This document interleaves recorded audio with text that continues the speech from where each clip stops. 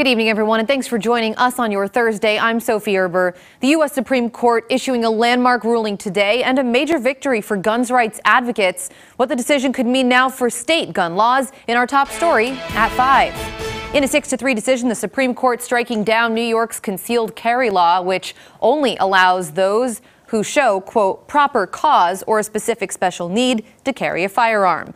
That is in public places. It's High Court's first major gun decision in more than a decade. Out of the 29 states that currently require a concealed carry permit, 8 give authorities the ability to deny permits to anyone who cannot show a special need. The U.S. Justice Department says it disagrees with the Supreme Court. We, the President, myself, many of us are deeply concerned and troubled by the Supreme Court's ruling today. It, I believe, defies common sense and the Constitution of the United States. It is important to note the court's decision does not mean states cannot require concealed carry permits. Justice Brett Kavanaugh explains it just limits them from setting discretionary metrics for who can and cannot get a gun.